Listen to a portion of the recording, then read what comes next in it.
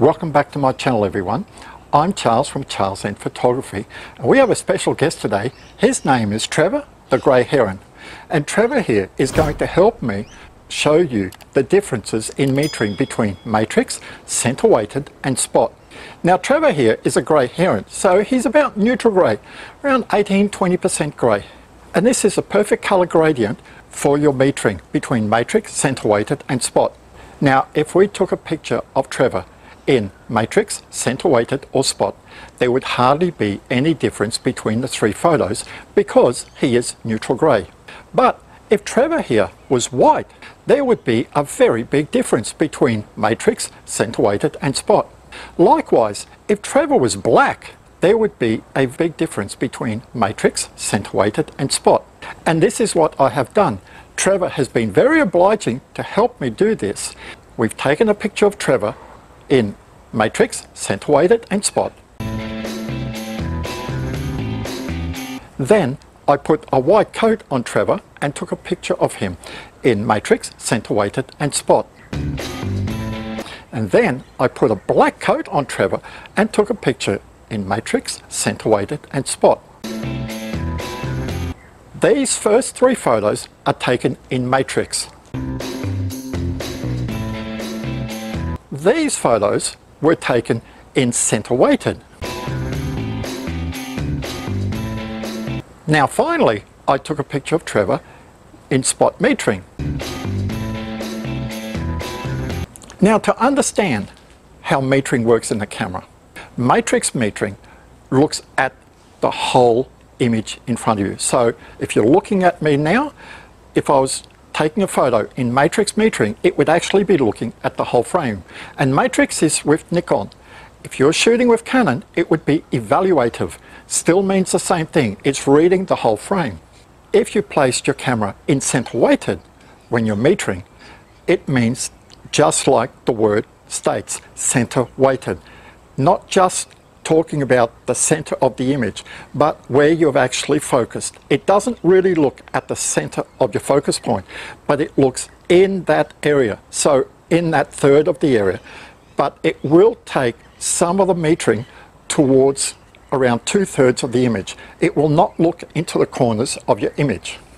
Now, if we're talking about spot, then spot is very unique, that it will look at the focusing point and a very smaller area around it.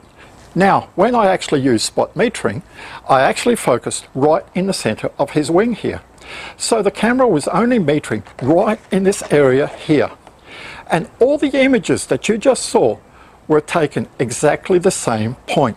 This was the only way that I could actually do this test correctly and accurately. Now I will show you some photos that I took at Sandstone Lake of some bottle brushes and some other flowers. The reason I took these of flowers and all that is because they were standing still, and all these photos were taken on a tripod fixed at the same focus point, and these were taken in matrix, center weighted and spot at various angles, and some of these photos were taken in shade, some of them were taken in the sun, because I want to show you some real life images. Now there's not a lot of time when we actually go out in the field and we actually encounter a bird like Trevor. Now most of the time photographers like using the matrix mode because it meters your whole frame. But sometimes there is a need to actually use another metering mode, whether it is center weighted or spot. So this will help the landscape photographer as well. But most of the time center weighted and spot are wildlife photographers to use this, or sports photographers. But there's not many times a wildlife photographer or sports photographer will come up against a bird like Trevor, neutral grey. We could be shooting egrets, which are white. We could be shooting cormorants, which are black. And if you're photographing flowers and all that, then they could be any colour of the rainbow. They could be brown, they could be blue, they could be purple. So this real-world test actually shows you how the metering is actually affected by different colours, whether it's in the shade, whether it's in the sun, or whether it is backlit, so whether the sun is behind your subject or whether the sun is behind you and you are shooting with the light. So now I will actually show you these photos. So these are our 5 sets of test images that I took to highlight the difference between matrix, metering, center weighted and spot. All of these images were taken on a tripod in aperture priority. So the aperture was constant at f5.6, the ISO was constant at ISO 100. The only variable that moved was my shutter speed. The first image in each of these sets shows the focus point of the image. So this first image, the sun is hitting this old wattle flower from the right, and you can see that the wattle flower is partly lit. So this image was taken in matrix metering. So the camera is trying to meter the whole image, and you can see it's done a fairly good job. The sky is quite bright, but it's trying to average out between the bright sky and the dark under leaves here. And the shutter speed was 1/800th of a second.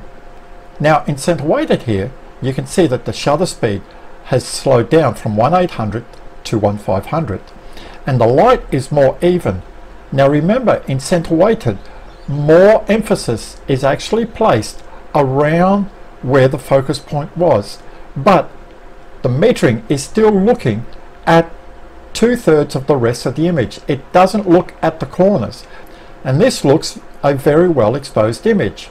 Now in spot metering, you can see that our highlights have been totally blown out, but the camera has done its job, because in spot metering the camera is only looking at this area here where I'm circling, and this is where I had focused on this flower.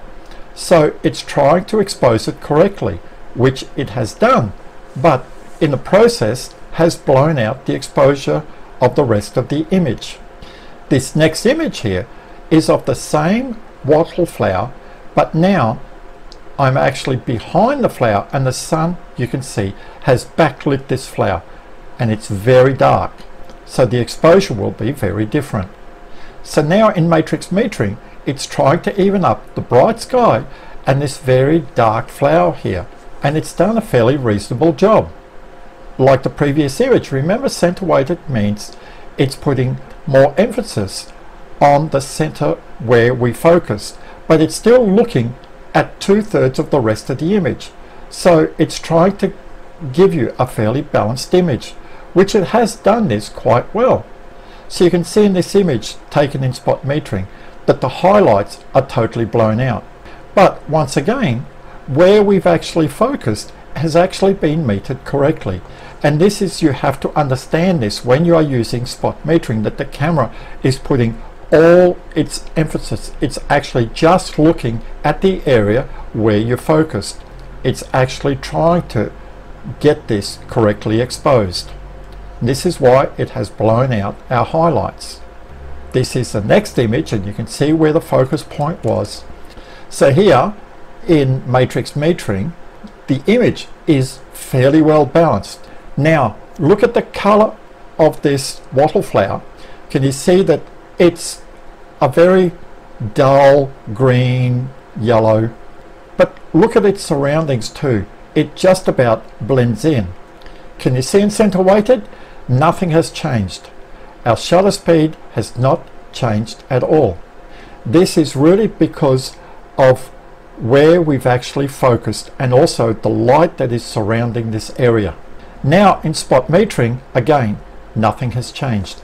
Out of all the sets, this is the only one that did this, and this is why I chose this flower, because it's fairly neutral compared to the rest of the scene, and also the light throughout the whole scene is very even. So this image was taken only about 2 meters from our previous image, but now this dried flower is a very dark brown compared to our previous flower, which was a yellowy green color.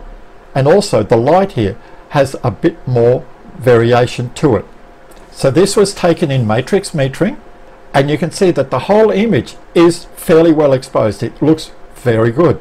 The flower's a little bit dark, but remember in matrix it's trying to balance out the whole frame, and it has done a very good job.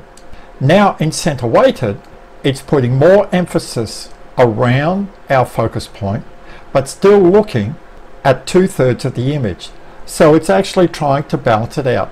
So again here in spot metering, most of our image is blown out, but our subject, where we focused on, is actually correctly exposed. And this is why I was showing you the image beforehand, where the light was constant throughout the whole image, and also the color of the flower, which was a yellowy orange color, and it was in tonal ranges very close to neutral grey. This is why nothing changed in the 3 sets of images. But here you can see there is quite a big difference between matrix metering, center weighted, and spot. So for this last image, it's aimed at landscape photographers to show that we have to be careful where we put our focus point and also which metering we choose. You can see I've put the focus point on the shade sail in a darker area. So in matrix metering, it's metering the whole image. So it's trying to balance out the bright sky, the very bright concrete in the play area down here, against the very dark shadows of the play area down the bottom here, and underneath this tree here, the shadows are actually quite dark. So it's actually tried to balance it out quite well. Now in center weighted, you can see that the image is much brighter because we've actually put our focus point in the shade. But it's not just looking at the area where we focused, it's also looking 2/3 around this area. Now in spot metering, it's only looking where we focused, and it was a dark area where we focused. So it's actually trying to bring this up to neutral grey. And look at our sky, it's quite blown out, and our foreground is also very blown out. This is why I actually used the example at the start of this video of Trevor the grey heron to show that if we're photographing this grey bird, there wouldn't be much difference between matrix, center weighted, and spot. But if Trevor was white or black, there would be a very big difference, and that is because the metering is trying to get it to neutral grey. But I'm showing you these examples because out in the real world you will not find too many subjects that are neutral grey. They could be black, they could be blue, they could be white, they could be any color of the rainbow. So you have to understand how your metering is going to react to a very bright color to a very dark color when you're out in the field photographing whatever you are taking photos of. So as you saw in these real world examples, sometimes there is no difference between matrix, center weighted, or spot. And at other times there is a very big difference depending on the light that you are shooting in and also the color of your subject. And I hope now that this video has helped you understand a little bit more about metering. The recommendation is that you go out into the field and you practice photographing subjects in matrix, in center weighted, or in spot, and see the differences for yourself. This way you will have a better understanding of the circumstances when to shoot in matrix, when to shoot in center weighted, or when to shoot in spot. If you've gotten value from this video, give me a thumbs up, subscribe to my YouTube channel, and I'll see you next time.